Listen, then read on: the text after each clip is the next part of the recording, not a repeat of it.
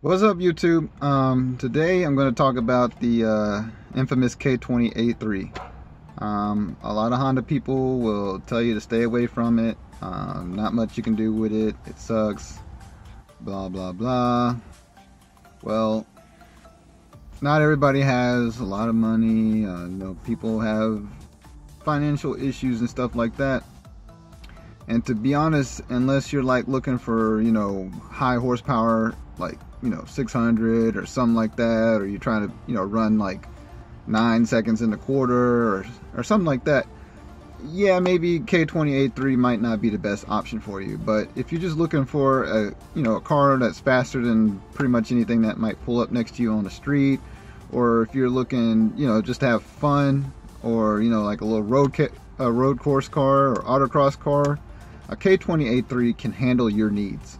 It is not some weak motor that you can't do nothing with. I mean, people mod D series, correct? Yeah. So why not mod a K20A3? So I just wanted to talk about it. So about the K20A3, yes, it doesn't have a real VTEC.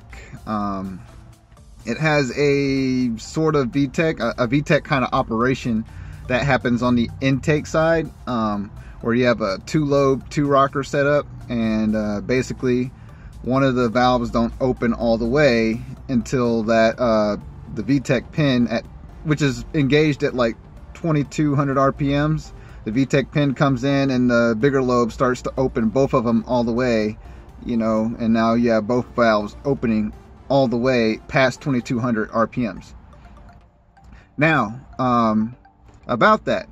Now, you might have a guy that has a base model RSX or, something like that with the K20A3. I'm not sure about the Civic Si. It has a regular intake manifold.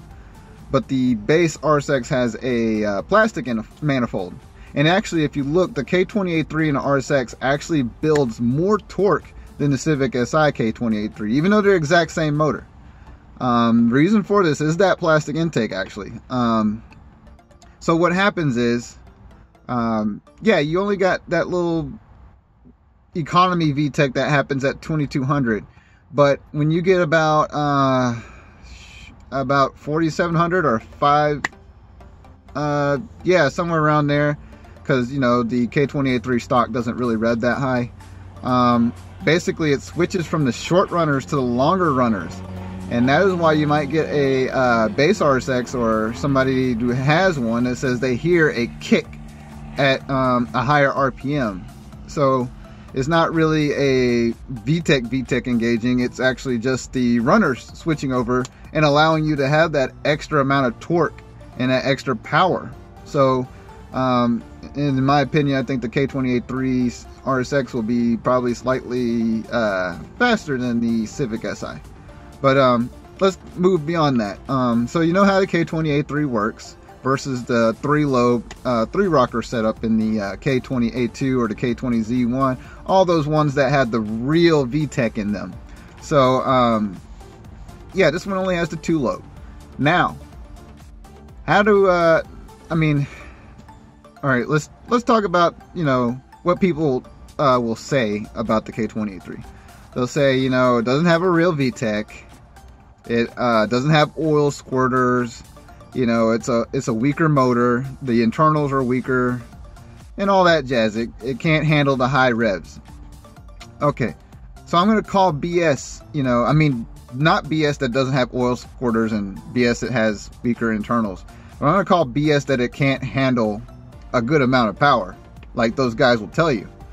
The K20A3, first of all, you need to have, to make a K20A3 come alive, you need to have bolt-ons that are designed to, like my previous video talking about inertial supercharging, you need to have bolt-ons that can get the most out of the K20A3. And then secondly, what I recommend, this is cheap, it's what, about $200, $300 to get some internals from like an A2. An A2 will directly go into the K20A3. You don't have to swap the K20A2 head. You only need the internals. which that includes the exhaust rocker, because like I just said a while ago, it only has that on the intake side. So you're gonna need the exhaust rockers from the K20A2, and the cam. You're gonna need the or the camshaft, sorry. You're also gonna need the intake side as well, so you can run 3 rocker setup on the intake side as well. But basically, instead of just pushing that pin through the 2 rockers, you'll have to get the pins as well, the little LAM, was it lost access motion or some LAM pins, those little pins that go inside that engage the rockers or whatever. You're gonna have to get that stuff as well. So you're gonna have to get all the internals so you can have a VTEC, a real VTEC inside the A3. That way you'll be able to rev your A3 to past 8,000. I don't recommend revving it as high as Type S's do, but you know, you can get it up there to 8,200 or something like that, you know, safely. And people are doing this and they still have their K20A3s 5 years later. Okay, so it's not gonna just blow up like everybody says. Oh man, you put that much power and it's gonna blow up, why even bother? It's not. There's people that still run the same setup, whether it's the VTEC killer where you're always engaged in VTEC, or whether you actually set up the K20A2 VTEC, which is where you only have the VTEC engage past a certain RPM, which of course you'll need K-Pro to set up. You can have the K20A2 VTEC kind of set up in your A3 as well. And everything I'm talking about, yes, requires a tuner, a K-Pro or a K-tuner or whatever you got. It's going to require that.